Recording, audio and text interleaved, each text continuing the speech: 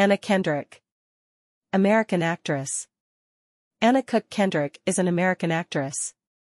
Her first starring role was in the 1998 Broadway musical High Society, for which she earned a nomination for the Tony Award for Best Featured Actress in a Musical. She made her film debut in the musical comedy Camp and had a supporting role in the Twilight saga. Born, August 9, 1985, age 39 years, Portland, Maine, United States. Height, 1.57 meters. Parents, William Kendrick, Janice Kendrick. Siblings, Michael Cook Kendrick. Awards, full list.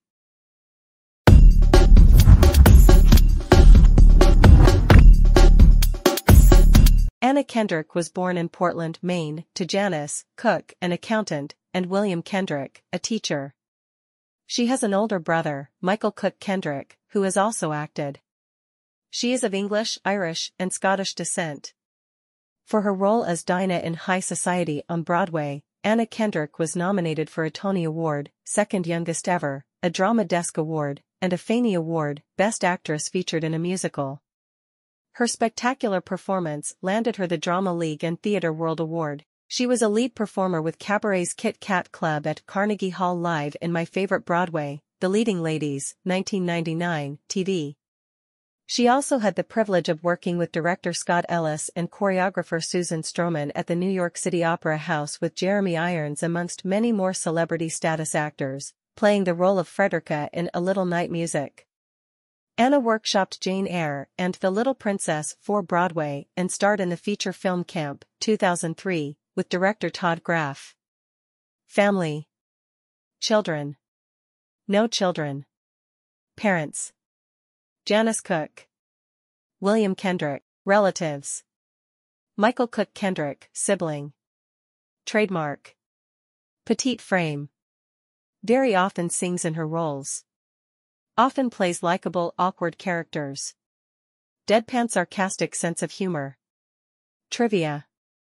Jason Reitman cast her in Up in the Air, 2009, after seeing her performance in Rocket Science, 2007.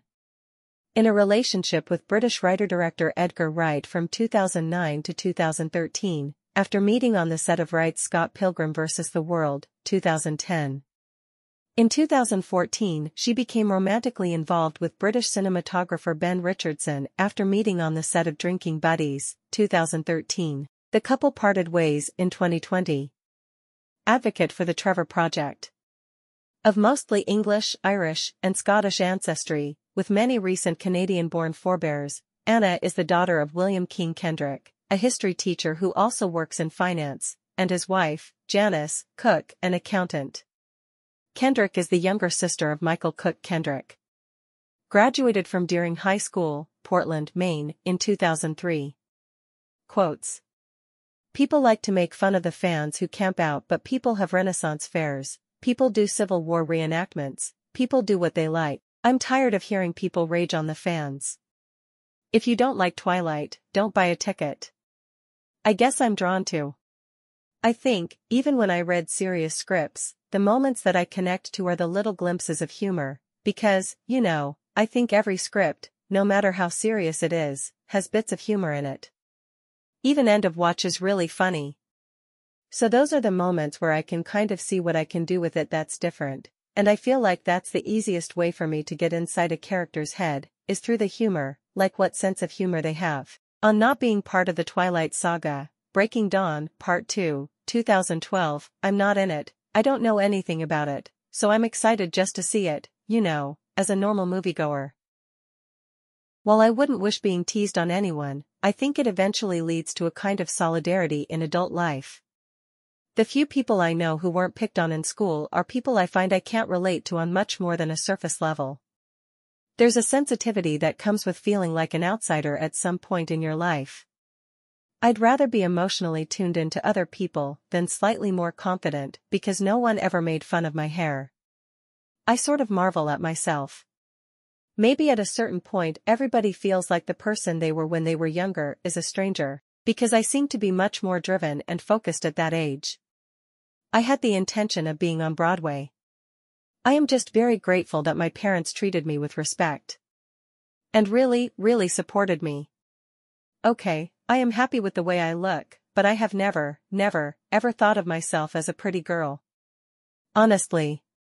When I read some of these scripts I'm sent and they describe the heroine as incredibly beautiful, I wonder why they sent it to me. I also find myself thinking that she better also be pretty damn interesting, or I'm not going to want to play her. I actually went into one audition recently when the script called the character an Anna Kendrick type and I thought to myself, what the heck is that, anyway? There was another girl sitting in the room and she was so much prettier than me and I thought, guys, just what are you looking for? I do admit that I've never been one to fit in easily to any given pattern. It's not my choice. It's just the way I am. So if the characters I wind up playing are all a bit different, it must be because that's the way I like it. Anna Kendrick is different and she's going to stay that way. On being lazy while filming Scott Pilgrim vs. the World, 2010, I have an older brother and when I told him about the movie he said, "Oh, so you've been preparing for this movie for 24 years. Ha ha ha. Yeah, I'm just being me. I was so lazy. I had source material and the real Stacy Pilgrim and I'm still just playing me." Laughs. An actor should always let humility outweigh ambition. I'm really glad that the Oscar stuff is over, to be perfectly honest. I mean, I am infinitely grateful, I'm so lucky, but it's been a really crazy year. You're constantly wearing clothes someone else picked out for you, delivering sound bites instead of real feelings, and walking into rooms full of people you don't know. I didn't become an actor for any of that, so it's been kind of a confusing time for me. I'll tell you, the really humbling moment is the moment that you get home from the Golden Globes or the BAFTAs or the Oscars, and you sit on your bed, which is the same crappy IKEA bed you've had since you were 18, and you put on an old episode of Family Guy, 1999, and you have a frozen meal, and you're trying not to get macaroni and cheese on your $1,000 gown. It's luck, pure and simple. I mean, I work very, very hard, but I don't take any of this for granted and I don't think any of it is because I'm better or more talented than other actors. There are people who work at least as hard as me and are twice as talented, and nobody's asking them about makeup secrets. There is a lot of luck to how my life's turned out. I've been pretty lucky in terms of the films I've been in, and having a slow and steady build. I have done smaller films that a lot of people in the industry have seen, and I feel sort of fortunate that it hasn't been this overnight thing. I'm hoping that it continues to be this slow and steady thing so that I can take a deep breath and get used to it. We were just in the recording studio for Into the Woods, 2014, and The Rescuers Down Under, 1990, came on, and Emily Blunt and I and a bunch of PAs sat around watching it. It's one of those movies I have a fever dream memory of, like you watched it when you were so little that you're not sure whether you imagined the entire movie. It was amazing to watch those two little mice get on that seagull. On which movies inspired her, Daniel Day-Lewis' performance in the Name of the Father, 1993, made me realize what movies could do. But the super cheesy answer to that, which is probably more accurate, is Life with Mikey, 1993, which is about a child talent agency. I desperately wanted to be this chubby little girl who sang at the end of that movie. I love old screwball comedies, Bringing Up Baby, 1938, Arsenic and Old Lace, 1944, stuff like that. But my two favorite modern comedies are Wet Hot American Summer, 2001, and Hot Fuzz, 2007. It occurred to me that doing 4 musicals was maybe not a great career plan, but when certain opportunities come along, you throw the rules out the window. Is there a button on Hulu ads for I already, sick, thinking smoking is super scary and gross, please stop showing that girl peeling off her face? On Up in the Air, 2009, I thought it was going to be a comedy. I didn't understand that it would be an awards contender at all. The script changed a lot while we were making it, because we were making it when the bubble burst. Layoffs meant something else by the time that we went into production. The idea of a man who fires people for a living went from hitman to genocidal maniac. As a kid I would dream about saving boys from cliffs, not the other way around. Salary.